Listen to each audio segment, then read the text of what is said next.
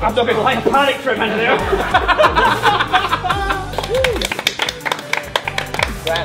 That one's one of my favourites. This is an any card, any number where you do not need to touch the deck at all.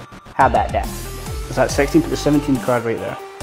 And what was your thought of card there, buddy? The Eight of Hearts. Turn it over, show everyone. Bada bing, bada boom. I'm Alan Lorison, and this is AdCan. What this little gimmick will let you do is a completely hands-off any card, any number.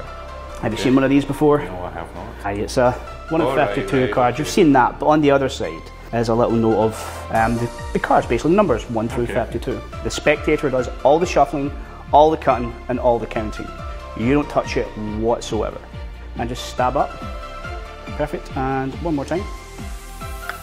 So that would be the 8 of Hearts at the 17th position, fair? Yep. No special setups, there was no stacks or no funny decks.